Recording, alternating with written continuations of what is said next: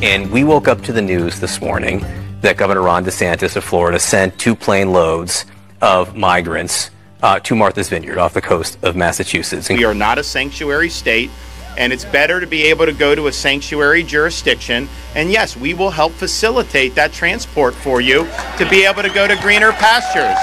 That was Martha's Vineyard. Everybody there was a rich Democrat. 80% voted for Joe Biden. The median home price was over $1 million. But I think it's just such a message. It's a message, yeah, we got a border problem, and you're ignoring the border problem, so we're going to bring the border problem to you. All those people in D.C. and New York were beating their chests when Trump was president, saying they were so proud to be sanctuary jurisdictions. Flashback. The president pushing an idea to release undocumented immigrants into so-called sanctuary cities, catching some on his own team off guard. But some big city leaders are now welcoming the idea. ABC White House correspondent Tara Palmieri with more. The city's leaders, including Chicago's incoming mayor, Lori Lightfoot, saying they will welcome migrants. And we're going to do everything we can to make sure that people who come to the city, whatever their immigration status is, are going to be treated fairly and with respect. That is why we continue to stand by our DC values, not just by talking about our values, but by making big investments in the programs and services that will ensure that immigrants in D.C. get the fair shot that they deserve. We celebrate every immigrant who is now a part of our D.C. community. We celebrate those seeking citizenships and those who are not. We stand together and say, no matter what your plan is, D.C. is here for you. Well, I can't say it any more clearly of what it means for Washington, D.C. to be a sanctuary city. And Few moments later. The federal government has to step up. I was in Washington, D.C. last week talking to members of Customs and Border Patrol, National FEMA, ICE, and DHS. This is not a new challenge at the border, but this is a new challenge for us, and we need federal support, resources, communication, and collaboration, and that has to come in short order.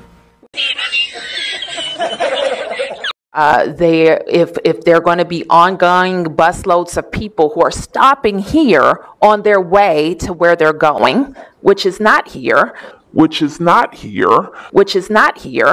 that we need a site that the government, the non-governmental agencies, NGOs, they say, can use to make that stop as humane as possible for people who are fleeing horrendous circumstances. We have, at some point in time, they have to move from here to somewhere else, right? We don't have the services to take care of 50 immigrants, and we certainly don't have housing. We're in a housing crisis as we are on this island, and so we can't house everyone here that lives here and works here. We don't have housing for 50 more people. And in many ways, the governors of Texas and Arizona have turned us into a border town. The minute even a small fraction of what those border towns deal with every day is brought to their front door, they all of a sudden go berserk, and they're so upset that this is happening. And it just shows you, their virtue signaling is a fraud, okay?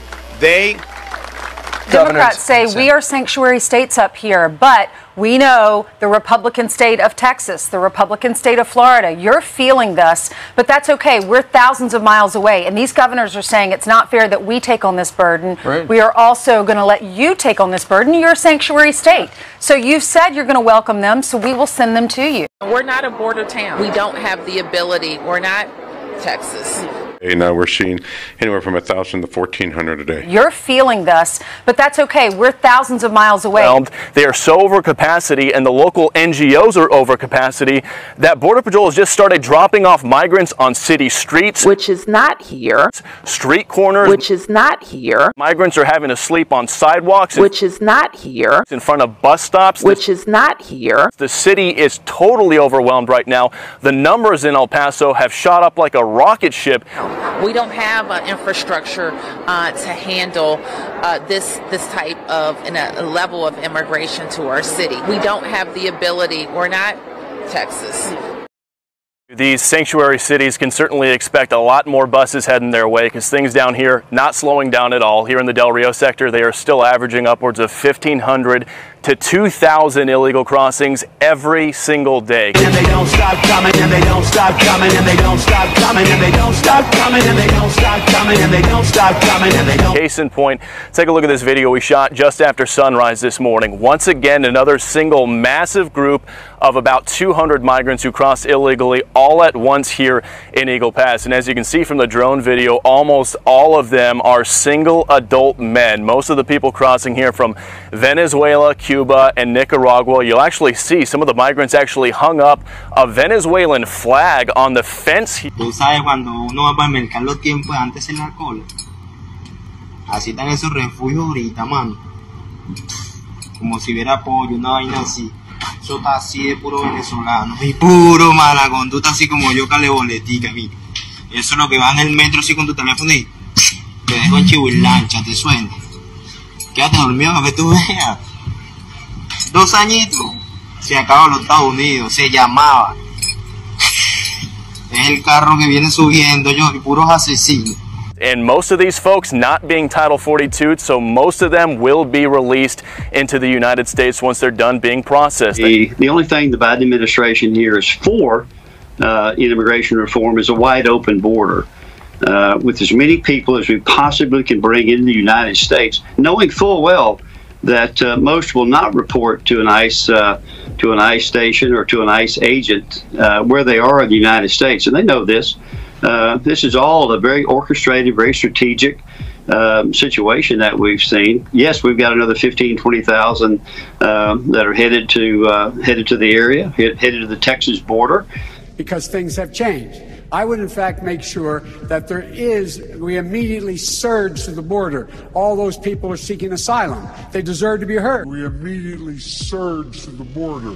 All those people are seeking asylum. They deserve to be heard. That's who we are.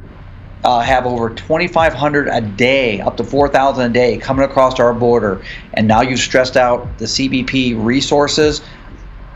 We immediately surge to the border. All those people are seeking asylum. And we, as cities and states, cannot be left to fend to ourselves. We're going to have 2 million people cross this border for the first time ever. You're confident this border is secure? We have a secure border in that is a priority for any nation, including ours and our administration. Is that Massachusetts Avenue that I'm looking at right there? Do you believe that you are welcome to come to the U.S.? Do you believe that Vice President Harris is inviting you to the U.S.? Yeah, that's true. Thanks a lot. We immediately surge to the border. All those people are seeking asylum. Yeah. And Vice President Harris said that the border is closed. Is the border closed? Do you believe that the border is closed, or is it open? It's open, not closed. The border is open. The border is secure. But do you believe that all the migrants believe that the border is open? Yeah, everybody believes that the border is open. It's open because we enter, we come in, free. The border is secure. We came illegally, not legal. The border is secure. No problem. The border is secure. La frontera es cerrado or abierto? Abierto. Abierto. The border is secure. She says it's open. We immediately surge to the border. All those people are seeking asylum. We're going to have 2 million people cross this border for the first time ever. I mean, contemplate that number. We're going to have 2 million people cross this border. I mean, contemplate that number. We're going to have 2 million people cross this border. And we need, DC needs more assistance. They're considering sending a maximum of 4 buses every single day to other cities around the country, primarily, though, New York City, because they say that is where most of the migrants are requesting to go.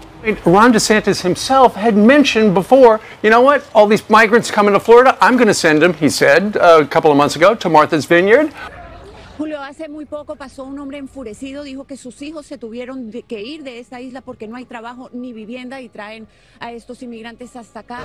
We don't have housing for 50 more people. También hay otra gente que está culpando a la administración Biden, dicen que ellos tienen la culpa, no quieren a los inmigrantes acá, pero tampoco quieren hablar en cámara porque no quieren que los tilden de inhumanos. We have, at some point in time, they have to move from here to somewhere else.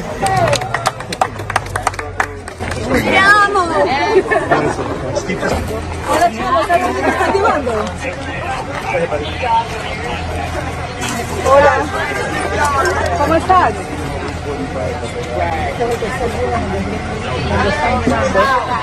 Keep this open for me, please, folks. We are not a sanctuary state, and it's better to be able to go to a sanctuary jurisdiction. And yes, we will help facilitate that transport for you to be able to go to greener pastures. Now, I can tell you they are not angry at Ron Desantis. They are actually thanking him for having brought them to Martha's Vineyard. States like Massachusetts, New York, and California will better facilitate the care of these individuals who they have invited into our country by incentivizing illegal immigration through their designation as sanctuary states. What do I think about the control of our borders? What would I do about it? We immediately surge to the border. All those people are seeking asylum. Ladies and gentlemen, no great country can say it is secure without being able to control its borders. Yeah, everybody believes that the border is open. It's open because we enter, we come in, free, no problem. Period.